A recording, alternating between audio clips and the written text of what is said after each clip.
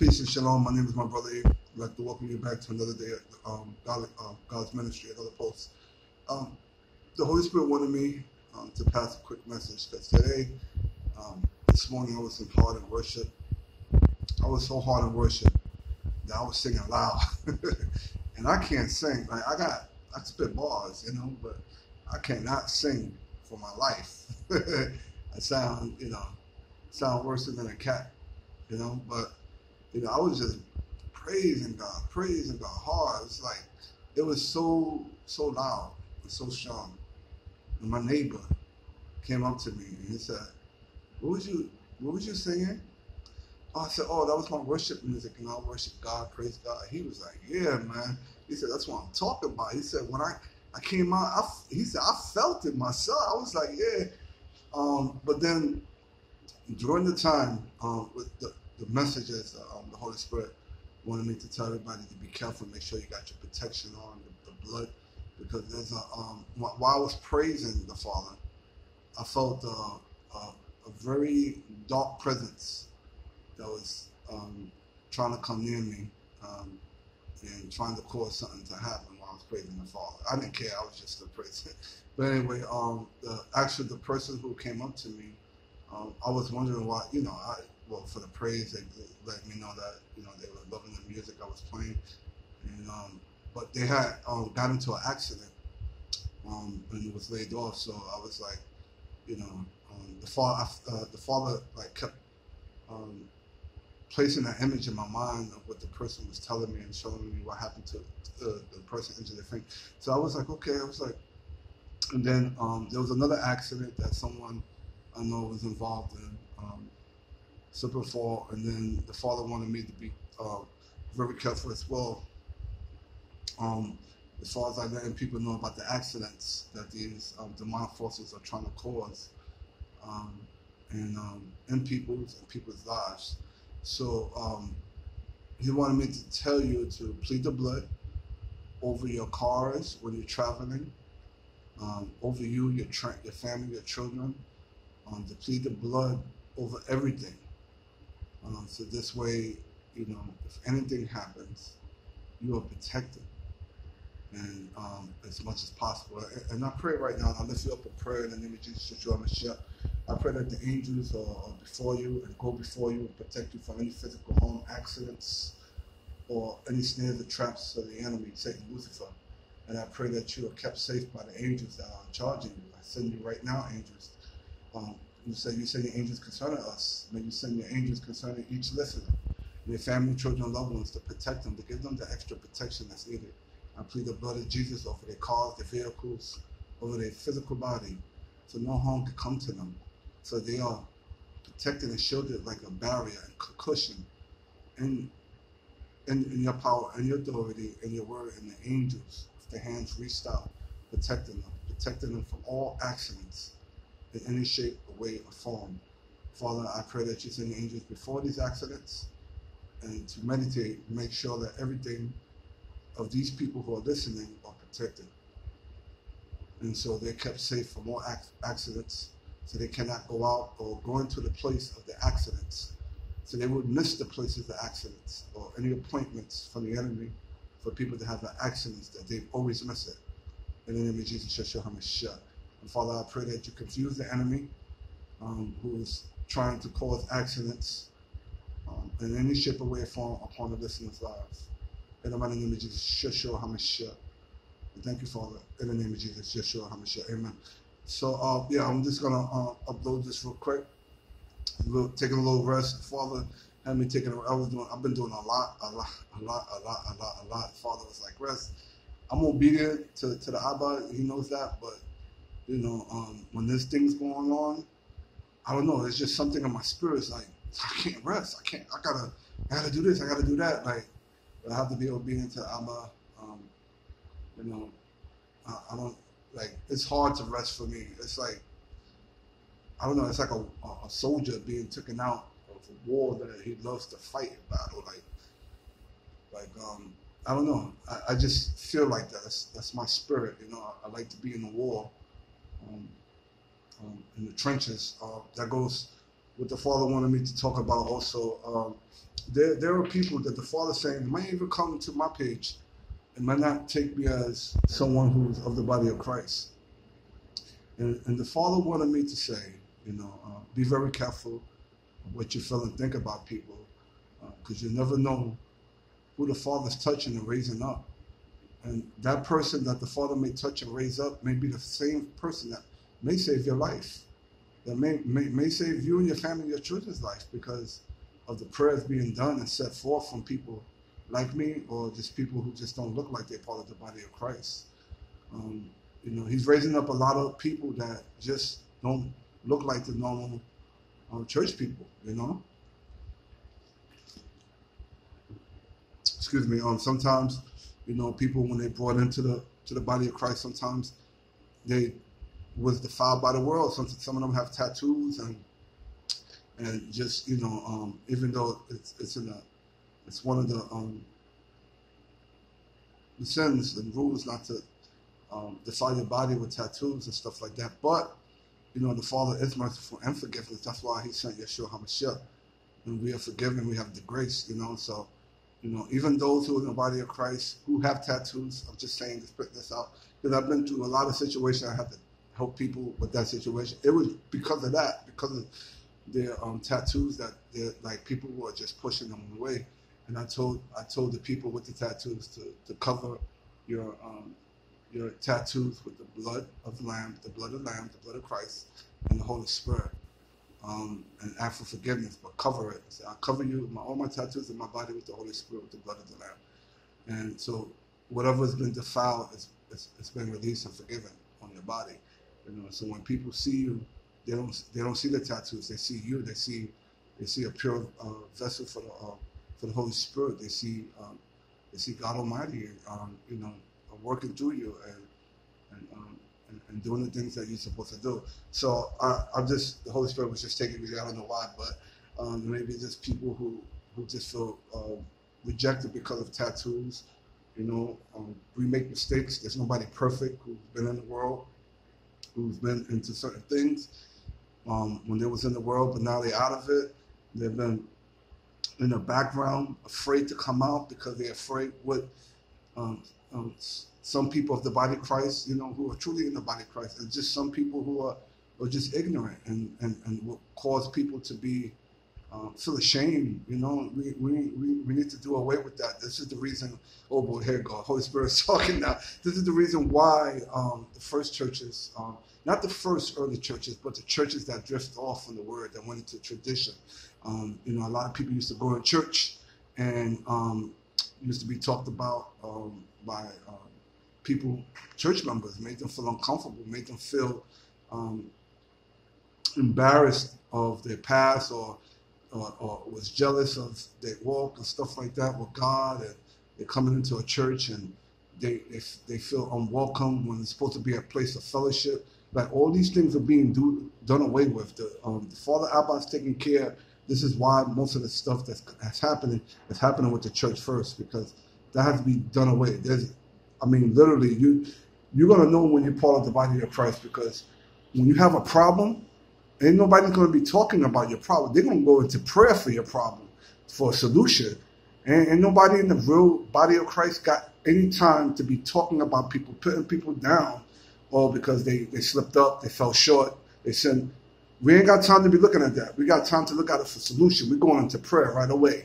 As soon as one of our brothers and sisters fall, we go into prayer. We lift them up in prayer. We don't go behind their backs after they leave us. We don't do that. That's not the real body of Christ. It's even in I forgot which scripture. It's about encourage one another through faith and works of good deeds. So you'll know that you're of Christ by the deeds and the work and the fruit that you bear from your work.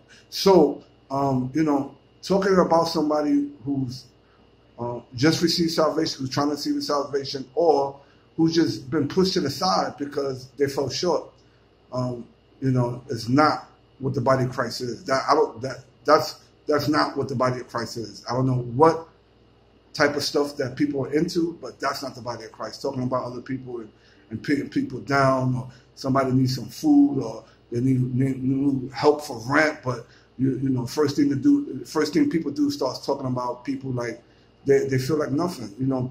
And this is what causes a lot of discouragement. This is what causes people to not want to socialize with so-called Christians or just people of faith because of this, and because of the past, and because of all the Father, the Holy Spirit is telling me that all that stuff is being done away with. Like, you're going to know the true body of Christ. You're going to know the true people of the body of Christ, because you're going to feel it. You're going to feel the fellowship. You're going to feel the love. You're going to feel the unity. And like I said, when you're going through things, you ain't going to have no problems confessing what you're going through, because you're going to have your brothers and sisters around you who's going to lift you up in prayer. This is going to be love, nothing but love coming from their heart and lifting you up, because we all know we fall short of the glory. But we have our brothers and sisters to lift us up. So you're going to know that you're truly part of the body of Christ when you're around people like that. When they don't gossip about you.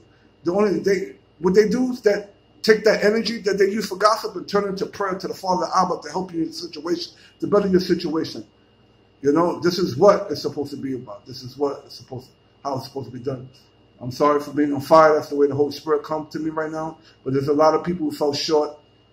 A lot of people who were just turned off by God just because of brothers and sisters who are supposed to be part of the Christ, a body of Christ, that turn people off. And that same person that you may turn off and bash and stick your nose up to, that may be the very person that may be able to save your life into something. You know, be able to help you out. Maybe that person has a powerful prayer life. That person is able to intercede for people. But there's people bashing that person because they got tattoos or they've been through this, they've been through that. They feel this. The devil's already working on them, making them feel ashamed for their past. Now here you come being, you know, people being used by the same very devil that's using them and working through them and causing that person to even feel more convicted, you know, when they're not supposed to. That's when you know that you're not really around good people that's supposed to be at the body of Christ. You know, so I'm not going to talk down on those people too, because those two, you know, we all fall short of the glory. So I'm just saying, as far as what the Abba, the Holy Spirit places in me, and He's telling me to pray for those people too who causes people to feel ashamed, discouraged, to pray for them as well, so they could get it right, you know, so they could resemble, not resemble, but to be example of the body of Christ, what it is. So if you got your congregation, if you're a pastor, a minister, and you got your congregation, and you got that stuff going on in your congregation, the Holy Spirit is visiting a lot of people, and a lot of things are being done away with. And in order for you to minister, a pastor, a congregation that Jesus Yeshua has given you over to be the shepherd of the sheep, you must attend to your flock. And you must attend to your flock in a way that Jesus Yeshua would have attended to his flock and his sheep at the time. Jesus was straight up with people. He didn't cut corners. You know, as he even said, you know, I didn't come to bring peace. I came to bring a sword. Mother would turn against a daughter against a mother, mother-in-law against, you know, that's when you enter the faith, the truth. When you know the truth and you're walking with Jesus Yeshua, you know, it causes a separation from people, from the wheat and the tares, from the real and from the fake. It causes a separation. So if you got to lose some members who don't want to get it to right together, I mean, after through prayers and, you know, trying to talk to your congregation, and it seems like nobody wants to move in the right direction in spirit and the fruit of the Spirit, which is love, peace, unity. If they don't want to move in the fruit of the Spirit, guess what? That's a bad fruit. That's bad fruit. You're producing bad fruit in your church. You're producing bad fruit in your congregation and with your sheep, with the fold. So guess what that is? That's not of the body of Christ. That's not, you're producing fruit that may contaminate the whole congregation. And you need to attend. This is what, you know, it's all about, is attending to the flock as well, making sure everybody's spiritually lifted up. So, you know, in God's ministry, you know, it's first of all, the name is God's ministry. This belongs to God Almighty. This ain't, I didn't put my name, I'm not bashing nobody. But this is not my ministry. This belongs to the Lord. Everything I do is for Him. I don't do nothing for myself to show off advantage, nothing. I do everything for Him. And it belongs to Him. The ministry belongs to Him. I'm just co-partner with the Lord, with Jesus Yeshua. I'm co-partners. So everything belongs to Him. And it's not my ministry. I do not speak of myself. I don't want no credit. The joy that I get is when the Abba, the Heavenly Father, says, "You've done a good job to help this person. You've done," and I have, through the power of the Holy Spirit, with guidance, however God uses me, I'm very happy and pleased to be used. I don't look for anything, help for this person to give me money, anything. The Abba really takes care of me. Abba, he really takes care of me. I don't look for money. I don't ask for money. I do have a donation thing on my stuff. If you want to donate, you donate. But the Abba, God's been good to me, and He's going to always be good to me. And I'm telling this for people. For I don't know why, but I'm speaking to a lot of ministers and pastors and people who may even look at me and say, "Who are you to be talking like the way you're talking?" People may say and be in conflict with themselves and say, "You know how long I walked with God, and to have you're probably young in the faith. You probably don't even." I'm telling you, and you could confide with the Holy Spirit to see if what I'm saying is real or not, or if it's something I'm just speaking. God uses who He uses, but I know everybody has their walk with God. I'm not dismissing anybody's walk with God, but sometimes this is why we want to stay in the Word, keep our swords sharp in the Word, to know how we walking with God is we walking in the right way. If we walking in the flesh or we walking in the Spirit, and that must be attended to, because I have to attend to myself every day to see if I'm walking in my flesh or walking in the Spirit. And we all fall short. And once I find out that I'm walking in the flesh, I apologize. I say, "Abba, Jesus, Yeshua, please forgive me. Wash me clean. If anybody, because of my fleshy acts, that I discourage or cause them to go astray, please heal them, protect them, guide them, keep them on the right path. Because what I do influences others. So I'm responsible for my actions towards others, even if they're not in the body of Christ. I'm still responsible for my actions, whether I act in the flesh or the Spirit. So I always ask Abba to correct me when I'm not performing in the Spirit. So I know that I'm not sitting here acting like I'm better than nobody. I'm a sinner just like everybody else. And that's why Jesus, Yeshua, HaMashiach, came for the sinners. He didn't come for the righteous. He come for the sinners. It's written. So if he came for me, He came for you too. If you're a pastor, you're a minister, you was a sinner too. There's nobody higher than the other. I don't even, my name is my brother E. My brother E is because we're brothers and sisters in Christ. I don't put myself higher than nobody. I don't care what kind of fruit of the Spirit that the Father has blessed me with. I'm not higher than nobody. And I know nobody's higher than me, because we all brothers and sisters in Christ. So I have my special communication with the Father, like the Father wants you to have His special communication with you. It's good to fellowship, but after fellowship, you need to have your time with God. He has to be visible and manifest in your life, in your everyday life. When you leave your fellowship, you leave the church, or you leave the people who you congregate with, you're going back home into the privacy of your home. Jesus, Yeshua, must be there with you. You must be walking with Yeshua. You must be walking with God in all that you do. You don't just come fellowship and that's it, and you go back. No, that's not how it's done. That's not how it's supposed to be done. That's not what the body of Christ is. And if you're doing that, then you need to check yourself, and understand that once you congregate with other people, it's okay to fellowship. But once you go home, that's when the real work begins. That's when the real fellowship, when you have fellowship with Jesus, Yeshua, and you're walking with Him every day, every way, and you're learning about Him and His way, that's real fellowship. Okay, so I just wanted to put that out there, because there's just people who are bashing people and discouraging people for being Christ-like, making them feel like, oh, you don't know what you just started, or no. When I get around people, I don't care who they are. They know, because I come straight from the Spirit. If you're in the flesh, the Abba's going to reveal it, especially, that's why a lot of people who are not what they're supposed to do, they don't like being around me. They hate me. They hate when they say, "Oh boy, here he comes." Because when you're in the flesh and people, and you're in the Spirit, because I try to stay in the Spirit all the time. they both recognize, the flesh and the spirit recognize each other, and it's a forever battle. So if someone's in the spirit all the time and somebody's in the flesh and they come together, it's going to be a battle, because the spirit is going to cause the flesh to recognize what it's doing, and then the flesh is going to battle with the spirit for the spirit not to show forth what the flesh is doing. So there's going to be a battle. That's why there's an inner battle. That's why there's a lot of dislike with people who are supposed to be of the body of Christ. When they come together, there's a battle, because there's people in the flesh and there's people in the spirit. And if you're in the body of Christ, you're not supposed to be in the flesh. You're supposed to be in the spirit, in communion with the Holy Spirit, Jesus, Yeshua HaMashiach.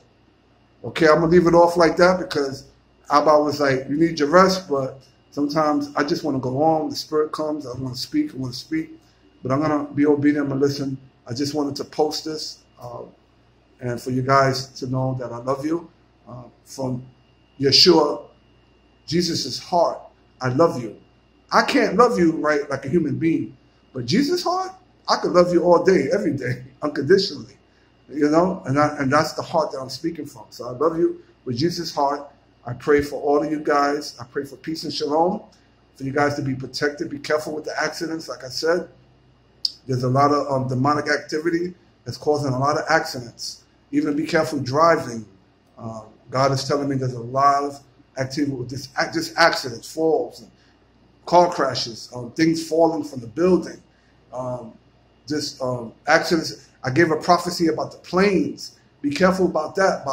Pray for people. There was I think it was a plane crash in India last week or something like that. But be careful with flying, because if you know family members still, the Abba is telling me that prophecy is still alive. So be careful with airplanes and traveling, and pray for people, your family, loved ones who are traveling. Even though some Abba said some of these prophecies are unavoidable, no matter how much you pray, but at least you can still pray, and hopefully, there could be some survivors, or just people who's not supposed to be going on those planes won't go on the plane. I'm just telling you exactly what the Father's places in my heart. So just be careful with a lot of accidents, guys. Okay. Thank you for coming to God's ministry. My name is Brother E. Peace and shalom.